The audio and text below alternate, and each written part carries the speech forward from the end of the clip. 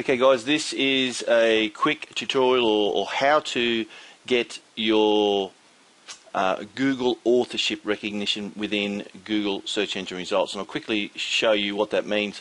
An example that I found, oops, let's type in Captain, I wish I could spell, America social media. Now if we look at the search results here, this is what I'm talking about. This is Google is giving authorship recognition to people with the content, and what they're doing is they're placing the thumbnails of people. So essentially what they want is that if you've got a Google profile and you set it up so that your Google profile is linked to your web page or the content that you create, then you will be given recognition for that content. So if you've got a website, it would be highly advantageous for you to set this up so that you can be recognized for your content, and it makes you stand out in the search engine results. Okay, it identifies you as the author, and it allows you to, well, essentially this is going to be the death of duplicate content as far as I'm concerned,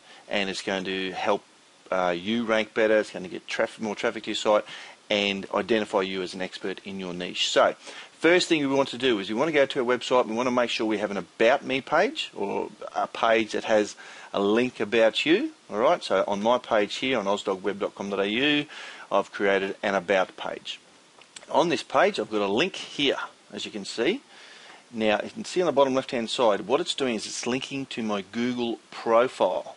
Okay, and if I go over to Google and if I click on here and go to profile. Now I've already got a profile, it's easy enough to do. If you haven't got a profile, click on the link, but if you've already, and you have a Google Plus account, it will automatically default to your Google Plus account. Okay, now up here in the address bar you'll see this link up until that last number. That's your Google profile account. Alright, if you don't have a Plus account, you'll see profile instead of plus, and then there'll be a number after it. Okay, so that's the link you want to copy, and then what we want to do is we want to go into our page. So I'm going to my About Me page, and as you can see here, I'll just pull up the visual side, this sort of WordPress. Here's my link. Alright, so I'm going to highlight that, click on the link, and you'll see that I've got that linking to my profile. It goes to plus, but that's my Google profile.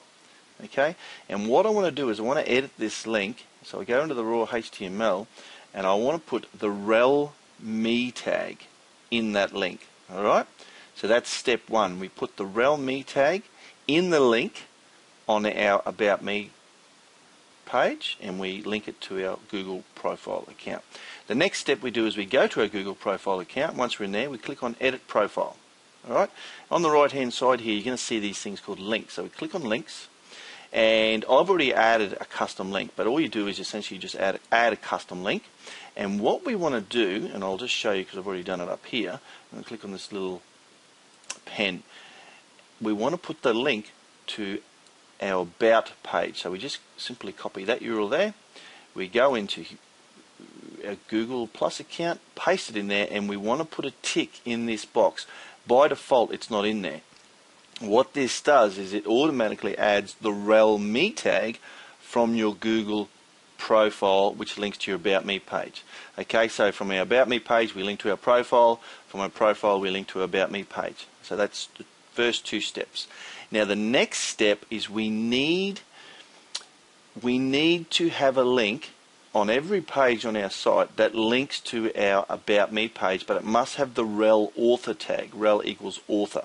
Now with WordPress, there's a few tutorials on the internet that show people how to put it in code and put it at the bottom of posts, at the bottom of pages and all that sort of jazz. But the easiest way I found is to simply add it in the footer.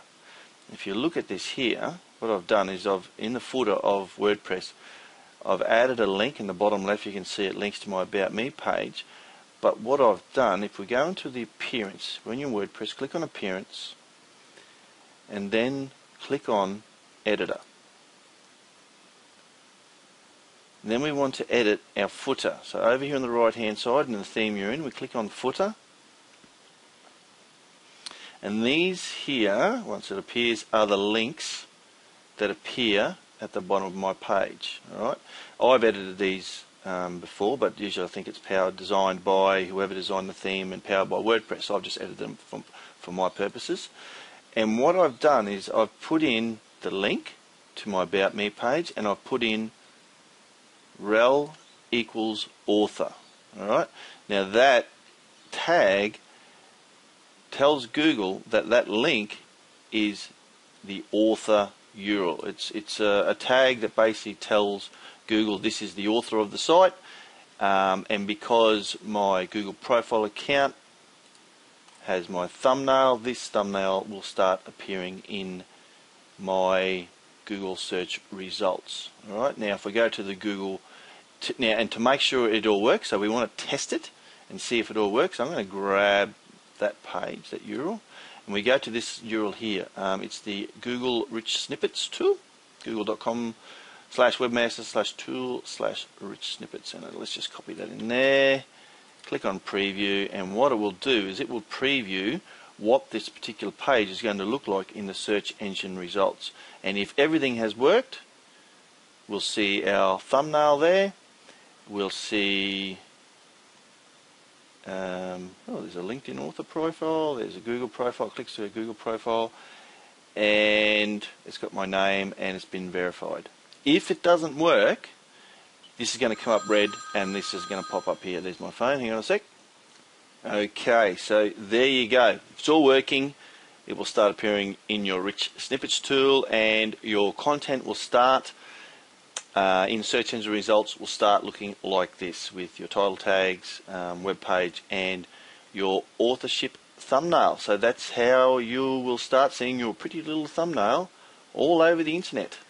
There you go, guys. I hope you find it useful. I hope you found it informative.